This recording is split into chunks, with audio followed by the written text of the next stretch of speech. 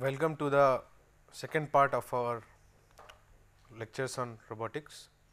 In this session, we will discuss motors and motor drivers. Now, let us revise our overview of our mobile robot. It has got various systems: locomotion, power supply, actuators, sensory devices, sensory data processing and the control system. We have discussed the locomotion system and the power supply system in the first session. In this, we will discuss the actuators, that is the motors which we will be using to achieve our motion, locomotion, or to do some other work. Now, what are the end actuators? They are the devices which are used to convert the electrical energy into meaningful mechanical work.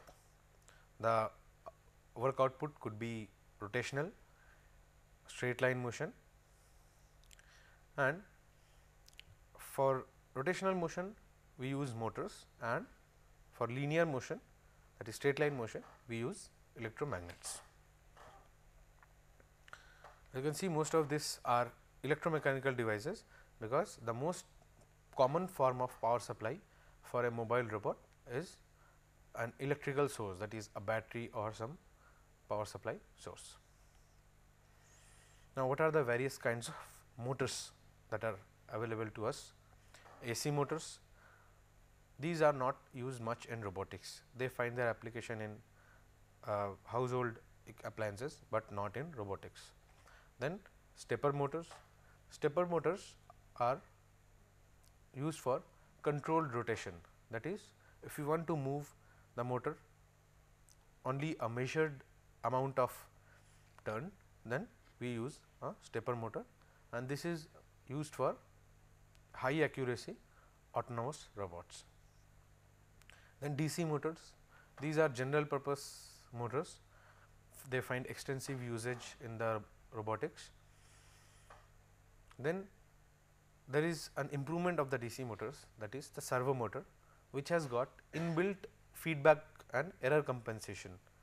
These are more accurate, better than the DC motors, but retain almost all the characteristics of the DC motor. Let us now start with the discussion of the stepper motors.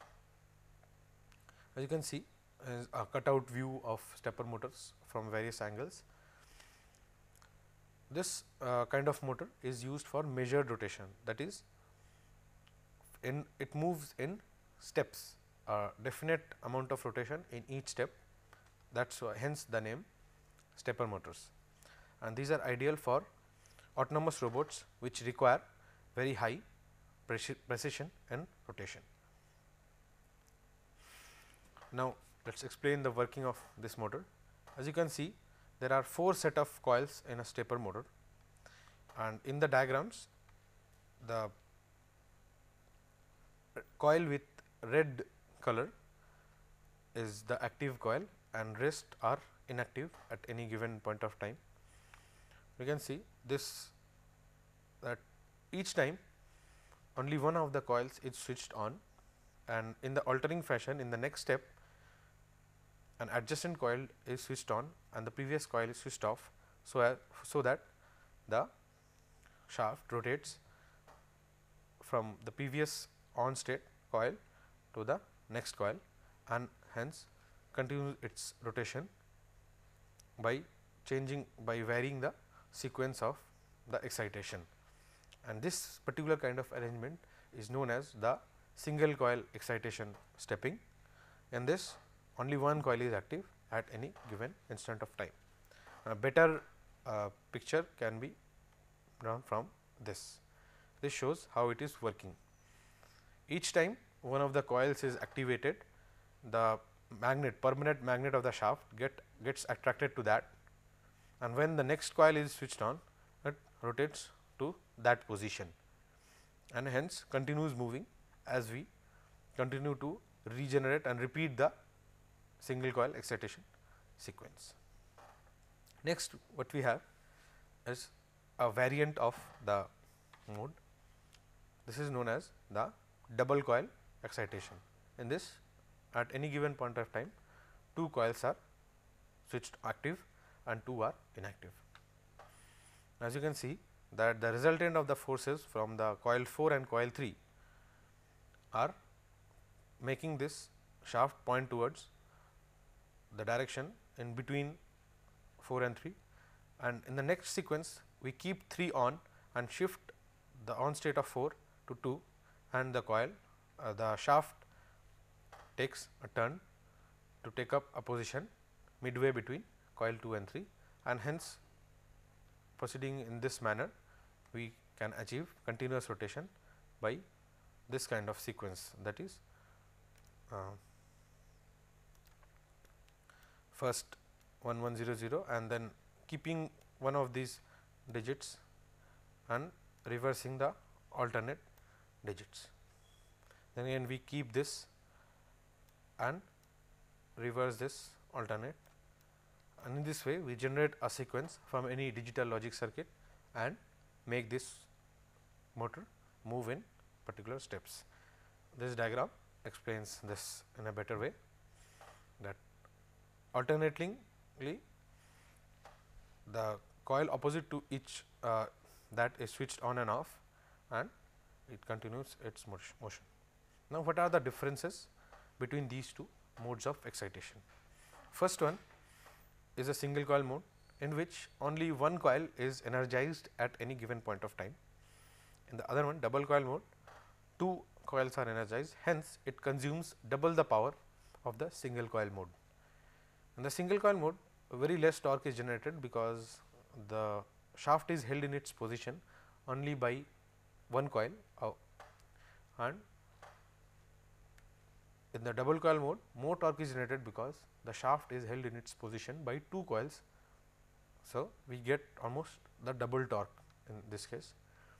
In the single coil mode, the settling time is more, thus that whenever a step is executed, there is a tendency of the shaft to overshoot it. So, there is certain settling time involved, and in the case of single coil mode the settling time is more.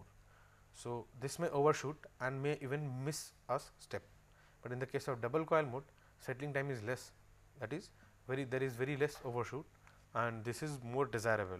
But there is, as I have already said, one disadvantage to the double coil excitation mode, that is there is double power consumption. So, if you want to economize on power consumption, we use this, otherwise we choose the double coil mode.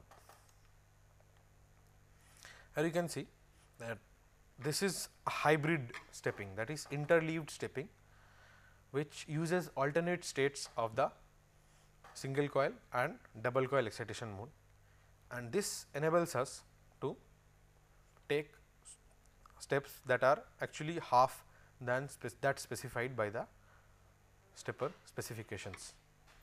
So, as you can see that this is the first state of the single coil, then first state of the double coil, second state of the single coil, second state of the double coil, and this way we have 8 possible states.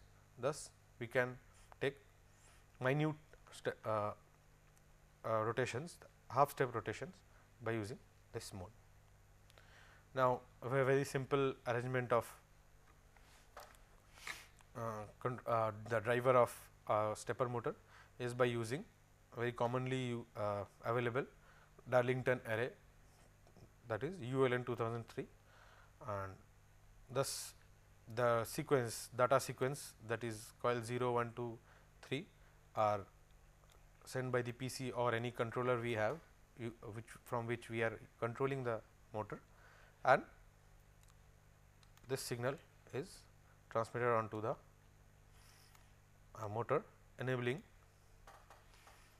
us to make it rotate in a controlled fashion. Then there are certain problems with stepper motors that need to be discussed, that is there is a very low torque to weight ratio, that is to achieve a certain value of torque the weight of the motor becomes very high, and this may be undesirable in certain situations where the weight of the robot may increase beyond some certain limit.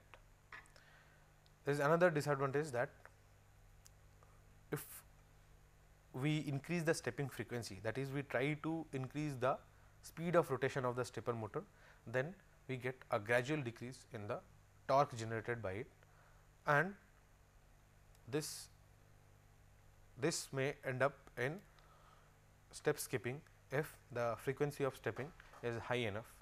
It may overshoot certain steps, and that kind of error is very difficult to detect and may get remain unnoticed, and further we can end up in odometric errors. Now, we will move on to the discussion of DC motors, which are very commonly used, though they do not have any system for control measured rotation, but we can compensate their rotation by using appropriate feedback control systems, speed control systems, to achieve the desired output. DC motors, as the name suggests, uses direct current, that is the direction of current does not vary with time, and it is possible for the motor to run in both direction, as well as the speed of rotation is controllable. Now, this is a simple diagram for demonstrating the working of a DC motor. The direction of rotation of the motor can be altered by reversing the direction of current that flows through the motor, and speed of rotation is controlled by controlling the average power that flows into the DC motor. There are certain terms associated with DC motors: operating voltage, that is recommended voltage for powering the motor; operating current, that is the current it is drawing while in use. There is a certain load on the motor shaft, and the current whatever it is drawing from the power supply is known as the operating current. Then there is a term known as stall current, that is when we apply power to the motor, but we keep it from rotating, we by using some mechanical stop we bar it from rotating, what we get that the current consumed by the motor increases to a very high value, and that is known as a stall current. That is the maximum current drawn when the motor is not allowed to rotate, but still is being powered, and stall torque is the force or the torque needed to hold the motor in stall condition. These 4 parameters define the usage and further design of a system using DC motors. Now, some characteristics of the DC motor: that free running torque, that is if there is no load on the motor, then the motor does not consume any electrical power. This is the ideal case, but in the real life it is not so, because there would be some friction on the shaft, and to overcome that the motor would be consuming a certain amount of power. Now, as we increase the load on the shaft, the power consumption of the motor increases, and that is a result of it being drawing more current from the power supply, and the power supplied by the motor is the product of its output shaft's rotational velocity, that is omega, and the torque provided by it. And some other characteristics: these are very high speed devices, they rotate at very high speeds, but generate a very low torque. So, what we do is, by using gears or pulley systems, we trade off the high speed to get an increment in the torque. Now, this is the working plot of a DC motor, that is at 0 speed at maximum load, that is when we load it to the loaded by a stall torque, then it does not rotate, that is it goes into 0 speed, and when there is free running, that is there is no load on the shaft, then it rotates with its maximum speed. As you can see that this is the speed and this is the power consumed, and this line, this is known as the load line. So, as we increase the load, decrease the load, our speed increases, and this plot, this is a parabolic plot. This shows the power consumed by the motor, ideally in the stall position as well as in the no load position. It should not consume any power, though current is drawn, but it should not consume any power, because either in 0 speed state the current drawn is 0, and in the stall state the back EMF equals the power supply. So, the operational voltage is 0, but as this is a real live device, it consumes certain power, and what we can see that highest power is consumed at half speed and half load. That we get a power peak, that is the maximum power that can be drawn by the motor during its operation. Now, a discussion about DC motor drivers, that is circuits that are used to control DC motors, control the speed as well as the direction of the DC motor. These are current amplifying circuits, that is the controller circuitry, the microcontroller or the computer that is trying to control the robot may not be able to provide that much amount of current required for the motor to operate. So, we use a current amplifier to reciprocate that signal to the motor in the form of higher current. Now, a low current control signal is converted to a proportionally higher control. Proportionality is to be maintained so as to have accurate control or desired control over the motor. Now, the most suitable devices for this are power transistors, which usually have output currents of in the order of amperes and input current in the order of milliamperes. So, our driving circuitry, the control circuitry drives this power transistor and does not have to provide much power, and the motor are driven at higher current ratings by the power transistor. Now, for direction control, we have a very unique, very special arrangement of transistors. These 4 are transistor switches. By the combination of the on and off states of these transistor switches, we can attain various directions of current flow in this motor, and hence make it move in our desired direction. Here is a truth table of that system. If S1 is on and S4 is on, so what do we get? S1 is on and S4 is on.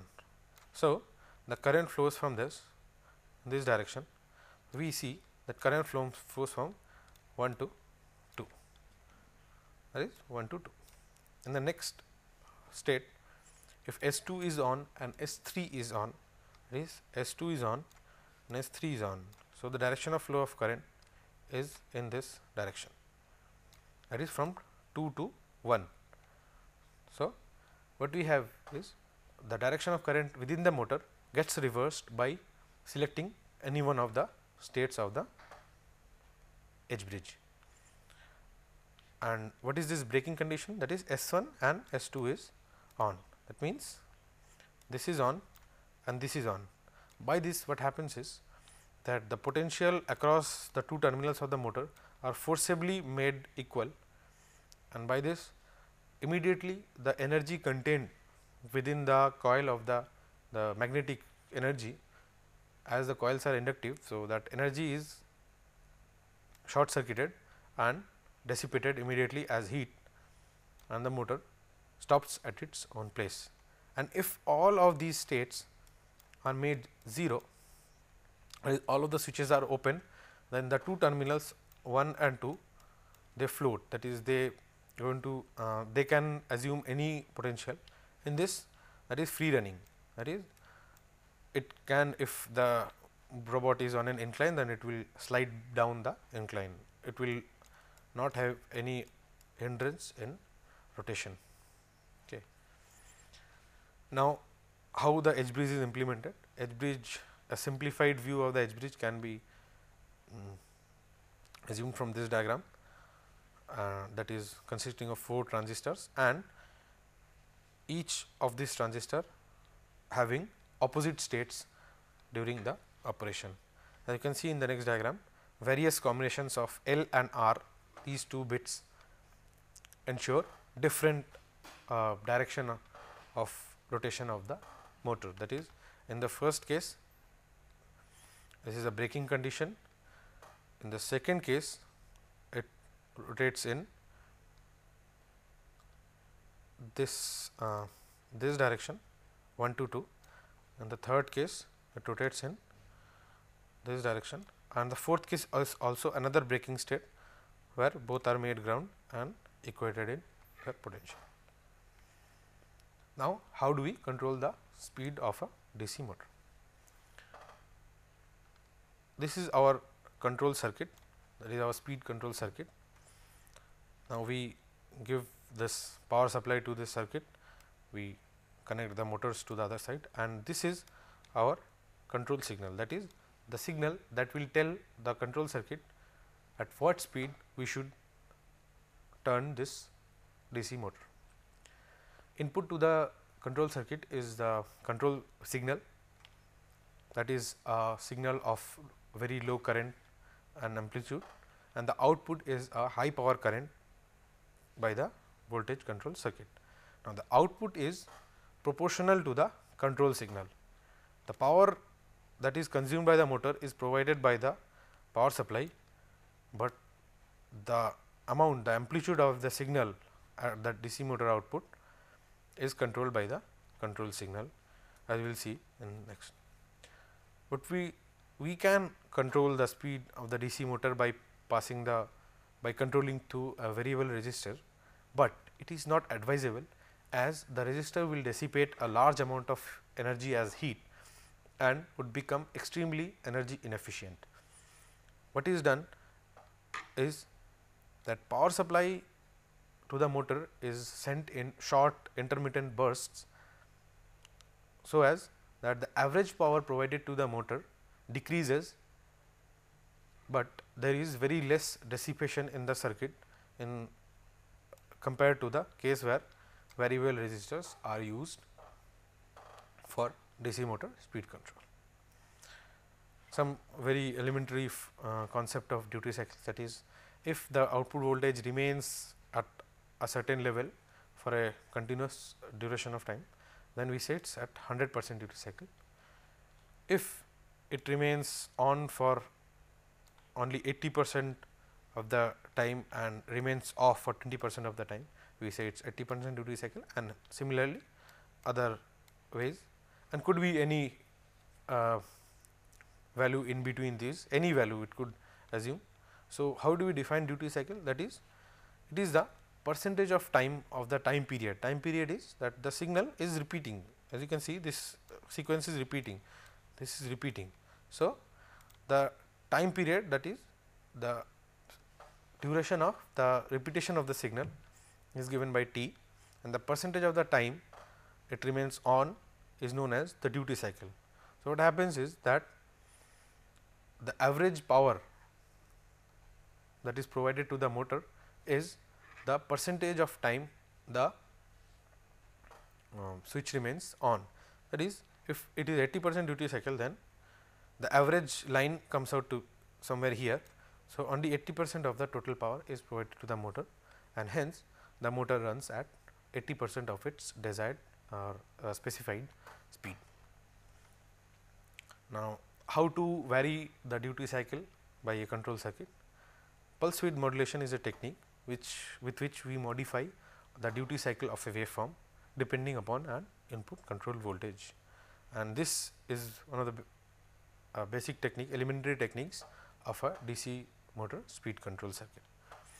Now, it can be very easily implemented using the hobby IC, that is 555, that is a timer IC, or in case of computer controlled devices or controlling using microcontrollers, we could write some form of code so as to generate desired waveform pattern. Now, how we combine the speed and direction control? That is, our PWM generator is our speed controller and our edge bridge is our direction controller. So, this is the circuit in which we combine these two, the speed and direction control into a single combined circuit. Okay. Now, a common example of direction control, that is the L293D chip, that is a quad half bridge, and each of these half bridges are bipolar, that is the output can assume any of the states and it can either drain or source current, sink and source current. So, by combining two such half bridges we can get a full bridge and hence properly control the direction of rotation of the DC motor. And there are two pairs. So, this is an ideal device for controlling two motors as used in most of the locomotion systems such as differential and other systems. Okay. This is the layout of a connection diagram of the L293D chip. This is commonly available, and this is the connection diagram of the 555 timer IC, which is used to generate the PWM signal. This is the configuration of the 555 timer IC to generate PWM signals of desired duty cycle. What we have here is at pin 5, that is the modulation input, we provide the control signal which tells that how much of duty cycle we are expecting from the output, that is pin number 3, and trigger is used to generate each pulse at regular interval of time. So, the waveform repeats itself. Okay. That is all to the DC motor control. In part 3, that is control system and sensors, we will discuss various analog sensors and also discuss feedback control, that is how to correct if some kind of error happens. Proportional control is one of the cases of feedback control that will be discussed in depth, and we will also take up an example of how to build a line follower robot, that is a robot that is able to follow a line drawn on some uniform surface. Thank you.